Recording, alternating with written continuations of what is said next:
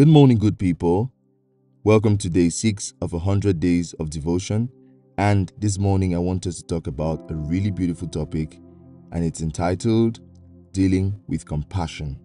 So, just before we get into our devotion of today, let us take a minute to pray. Father, in the name of Jesus, thank you for today's devotion. Thank you for everyone who is here watching. Lord, we are grateful for the gift of life. And Lord, I pray that by reason of the sharing of your word, that you will fill our hearts with compassion, that we will deal with people with compassion. We will also, Lord, be conscious that you have had compassion over us. We will receive that compassion and our lives will never be the same again. Holy Spirit, teach us to love. Teach us to show mercy to the people who do wrong to us. Teach our hearts to be still and just to enjoy the word this morning, even as we share together. In Jesus' mighty name I pray. Amen and amen. So, this morning we're talking about dealing with compassion. And I feel like this is one of those topics that is really dear to my heart because I have personal history with this topic. So just before I start, let me share this story with you. So growing up, every time I would walk by the street and see a street kid, maybe about 4 years, 3 years old, who is crying and there's the mucus running down their nostrils and they look abandoned and all that, I felt like I wanted to give them a spank.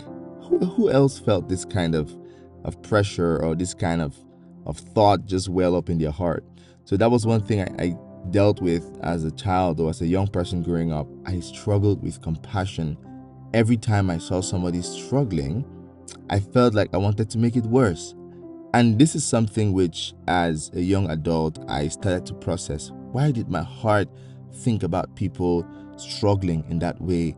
Why did I not want to help them and make things better for them? So other people spoke about compassion. If they saw a beggar on the street, they wanted to help, but that was not me.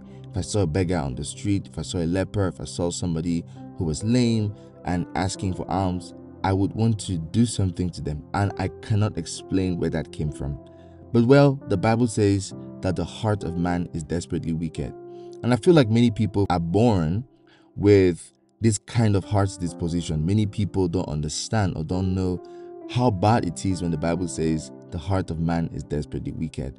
And so I believe that God changed me by his word. And this morning I want us in our discussion to talk about how God's word can change you. What's your personal story with compassion? Have you always been a compassionate person? Or is the Lord still working it out in you? So, first, I'd like us to know that compassion means to empathize with someone who is suffering and to feel compelled to reduce the suffering. So, the fact that when I saw their suffering, I rather felt as to increase it or to do something worse meant I did not have compassion as a teenager. So, if I saw you weeping, I wanted to give you an extra spank, okay? So, that was crazy. And of course, I'm no longer that person. In fact, people who know me now will hardly relate with that part of me, with that part of my life. It doesn't look like who I am. So, compassion means to empathize with someone who is suffering and to feel compelled to reduce the suffering. To have compassion according to scripture means to have empathy, and that is the ability to understand and share the feelings of other people and to cause them to prosper as a result. So when the Bible talks about having compassion, the Bible is not just saying feel compelled to make it better for these people. The Bible is saying make them prosper. So not just understand their pain, but actually make them to prosper, make them to be well. That is so powerful, because when we ourselves are in pain, that should suggest to us how God wants to deal with us. God wants not just to reduce our suffering or our pain. God is really interested in making us prosper, in making everything better for us. So let us see what the Bible says about compassion. Okay, I love when we study the scriptures because the word of God just breathes on us. These are words by which we live. So first, turn your Bibles with me to 1 John chapter 3 verse 18. 1 John chapter 3 verse 18. The Bible says, "Dear children, let us not love with words or tongue, but with actions and in truth." That verse is such a self-check for me because the Bible is actually saying, don't just love with words. I've been in communities where people will express profound love for you, but when push really comes to shove, when you really need them to show up for you, they are nowhere to be found. So people will tell you, I love you, I'll be there for you, I will never leave you. But when push came to shove, they always walked away. All right, they were never there to just extend that love to you in actions, to be there for you, to pray with you, to support you financially. I've been in communities where people would rather raise money to help a stranger than help one of theirs who is suffering. And the Bible is saying, do not just love with words or tongue, but with actions and in truth. So love for real, guys. Now, let's read another verse. Zechariah chapter 7, the verses 9 and 10. Zechariah 7, the verses 9 and 10. The Bible says, this is what the Lord Almighty said.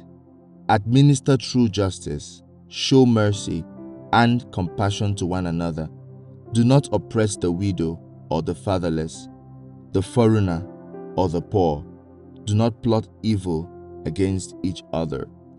When I read this verse, for example, he says, do not oppress the foreigner. So many people listening to this have had experiences where they moved to a foreign country and they were treated differently. They were treated poorly. Okay, people have been treated poorly because they were, poor. They did not have enough resources. They had no social background or no powerful socioeconomic background. They were fatherless. They were a widow. And God is saying, don't oppress these people. If someone is a foreigner, if they're a widow, if they're an orphan, if they're, a minority group, says, don't oppress them. He says, but administer true justice, show mercy and compassion. He's saying, relate with their suffering and cause them to prosper. So if a foreigner were to come to my country, God is asking me not just to understand that they are in a new country and how hard that must be for them. God is saying, cause them to prosper. Make it go well for them. This is what the Bible says, guys. So when I read this verse and I understand God's mindset about compassion, where he says, show mercy and compassion to one another, you understand that God is really intentional about us being tender toward one another. All right, let's read another portion of scripture. This morning, I want scriptures to instruct us. I want us to be sure and to be aware that this is the Father's instruction to us. Turn your Bibles with me to Philippians chapter 2, the verses 1 and 2. Philippians chapter 2, the verses 1 and 2. The Bible says, therefore, if you have any encouragement from being united with Christ, if any comfort from his love, if any common sharing in the Spirit, if any tenderness and compassion, then make my joy complete by being like-minded, having the same love, being one in spirit and of one mind. This is the Apostle Paul writing to the church in Philippi, and he's saying, if you have found any comfort in the love of God, if you have found any common sharing in the Spirit, so if you have found any advantage in having God's love, in having God's Spirit, if you have found any tenderness in God, he says, then do the same to others. You see, so Paul is making a suggestion that the way we are able to be compassionate with other people is that we ourselves have been receptors of God's compassion. So if you have not received God's compassion for you, it is impossible for you to pass it down to others. People would say, hurt people, hurt people. Every time I see somebody trying to hurt another, I immediately understand that this person is themselves hurt or has not received love. Now, recently I was having a conversation with a friend and I said, my love has no malice. So this person was saying,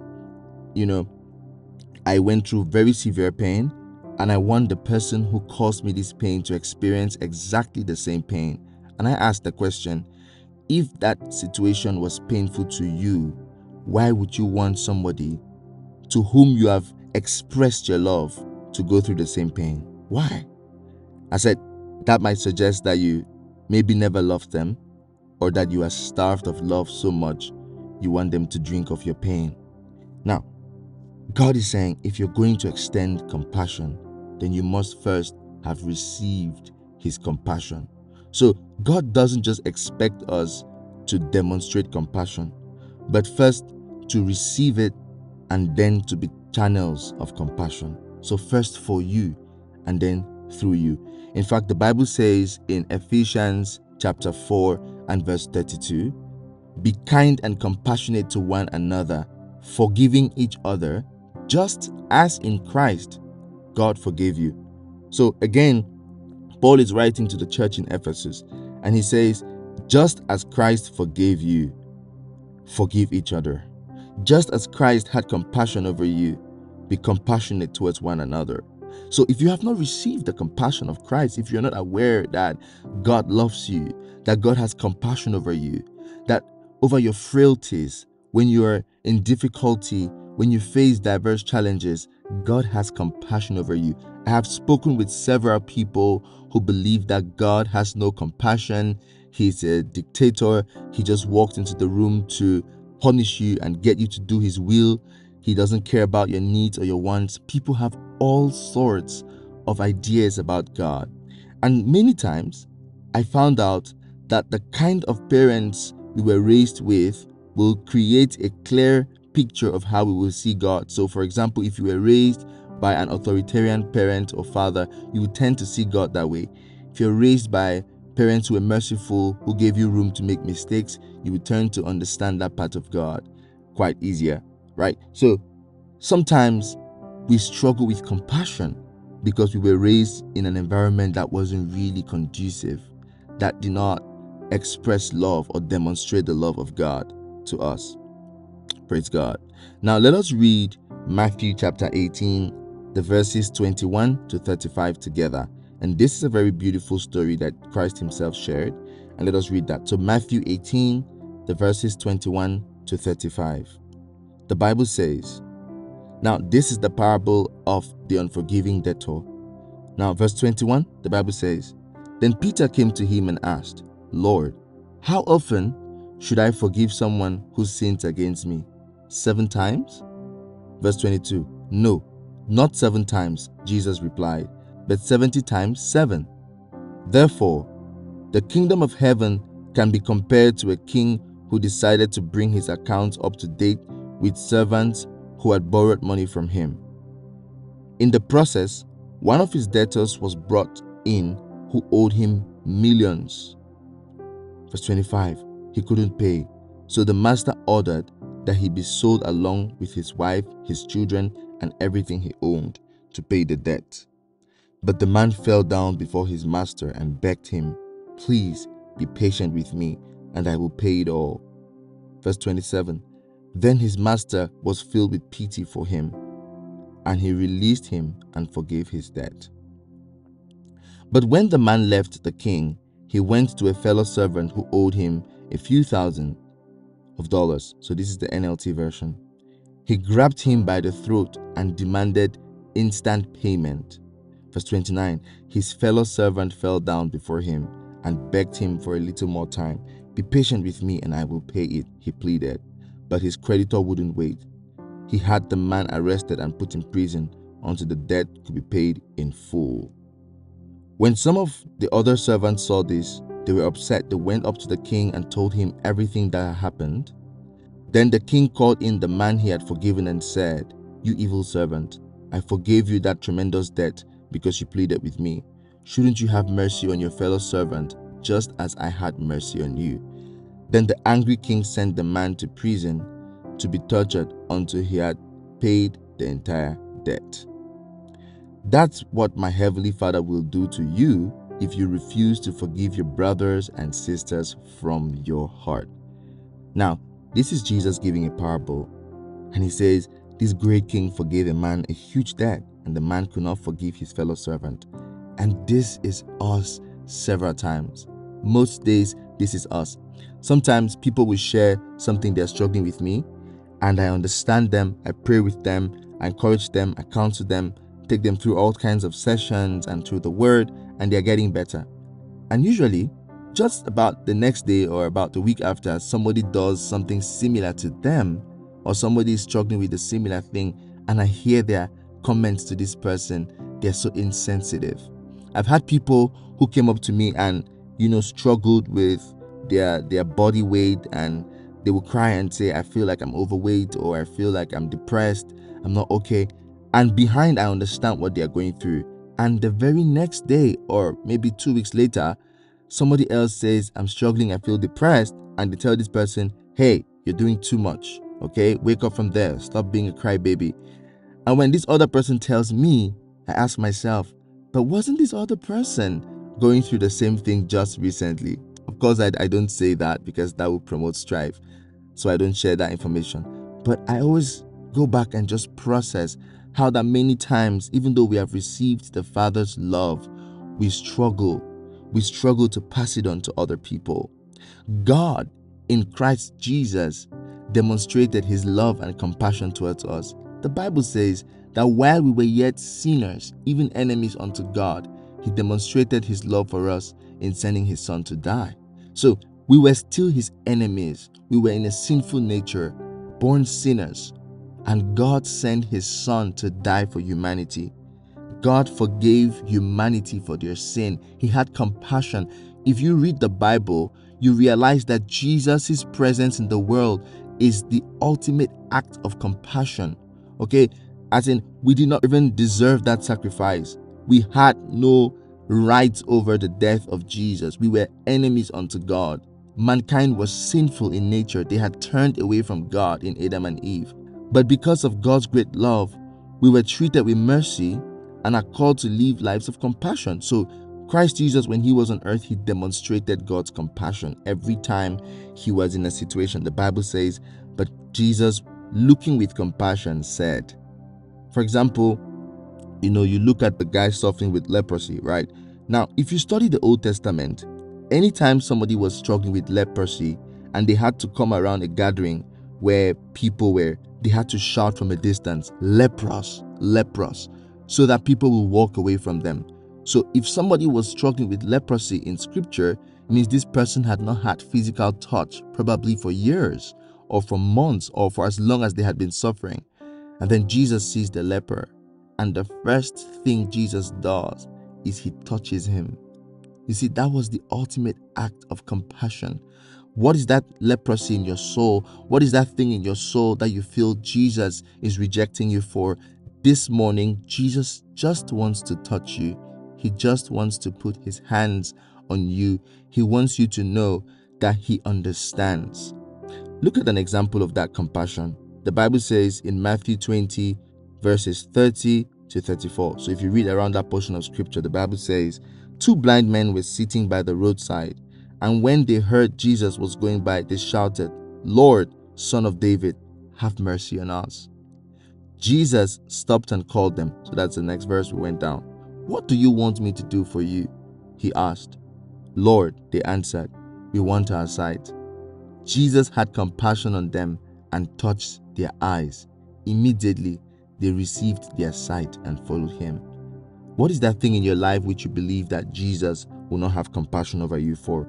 This morning, you can cry out from the depths of your heart, Jesus, Son of David, have mercy on me, have compassion. What is that sin? What is that wrongdoing? What is that thing lurking in your heart? What is that weight? What is that burden? You can cry out this morning, Jesus, Son of David, have mercy on me. Let's read another portion of scripture even as we conclude. The Bible says, Mark chapter 10, verses 46 to 52, the Bible says, Then they came to Jericho, and Jesus and his disciples, together with a large crowd, were leaving the city. A blind man, Bartimaeus, which means son of Timaeus, was sitting by the roadside begging. When he heard that it was Jesus of Nazareth, he began to shout, Jesus, Son of David, have mercy on me. Many rebuked him and told him to be quiet, but he shouted all the more, Son of David, have mercy on me. This is the state of many of our churches, many of our gatherings. Sometimes you go to seek help from your pastor or from your leader, and it feels like the people around him are gatekeeping. His protocols don't want you to have access to him. They're like, be quiet, stop calling on Jesus. How many times are you struggling with something and people tell you that if you call on to Jesus, he would tell you to be quiet? So many times we hush people who are trying to turn back to God. Someone is sincerely struggling with something and they're trying to turn back to God, but we hush them. A lot of times the church has hushed people. Christians have hushed other people who sincerely want to turn to God. And this morning, Jesus is saying, let them come. Verse 49, Jesus stopped and said, call him. So they called to the blind man, cheer up, on your feet, he is calling you. Throwing his cloak aside, he jumped to his feet and came to Jesus. What do you want me to do for you? Jesus asked him. The blind man said, Rabbi, I want to see. Go, said Jesus, your faith has healed you. Immediately he received his sight and followed Jesus along the road. So this morning, Jesus wants to say to you, go, your faith has healed you. If you can only have the courage to say, Lord, have mercy, have compassion over me. What is that thing that you're struggling with this morning? Bring it before the Lord. What is that part of your heart that is struggling to show compassion to others? God wants to give you his compassion. It is only by receiving the compassion and mercy of God that we are empowered to show it to others. If you're struggling with bitterness, with unforgiveness, with strife, with anger in your heart, I know that you've read all kinds of books on how to forgive, how to let go, but I'll tell you the ultimate way to let go of pain is to receive Jesus' love. When you are in pain, God understands. He can relate with your feelings. He's touched by them, and he causes the whole of creation to act towards making you well. God does everything to make you better. And let me end with this portion of scripture, Hebrews 4 verse 15. Many times I read this portion of scripture and I break down into tears. The Bible says in Hebrews 4 verse 15, for we do not have a high priest who is unable to understand and sympathize and have a shared feeling with our weaknesses and infirmities and liability to the assaults of temptation, but one who has been tempted in every respect as we are, yet without sin. The Bible is saying we don't have a Lord, a high priest, because Jesus has become our high priest, who is ignorant of our weaknesses. He's not ignorant of your weaknesses. He's not unable to sympathize with your sins. He's not unable to sympathize with your liability to the assaults of temptation. He knows how much you've tried to stop that thing. And this morning, Jesus is saying to you that if you can receive his love, if you can ask him for mercy and compassion, he will respond and you will see a difference in your life. And so in the name of Jesus, I pray for you that this morning you will be reminded that God has compassion over you and that his mercies and compassion never fail. His compassion never fails. I pray that you will be reminded, even as the Bible says in Lamentations 3 verse 22, because of the Lord's great love, we are not consumed, for his compassions never fail. And in the next verse, the Bible says, they are new every morning. Great is your faithfulness. So this morning, I pray that you will be conscious that God's mercy for you is new every morning. For everything he forgave you yesterday, he's ready to forgive you for all of that again this morning. I want you to know that if you can stay in the place of mercy and compassion, you will become a channel of mercy and compassion. In Jesus' mighty name I pray. Amen. Now, if you listen to today's devotion, I hope that you can listen a second time, and that time around, listen with your pen and your notebook, and live by these words, and may your life never be the same again. In Jesus' mighty name, amen. See you tomorrow, and God bless you.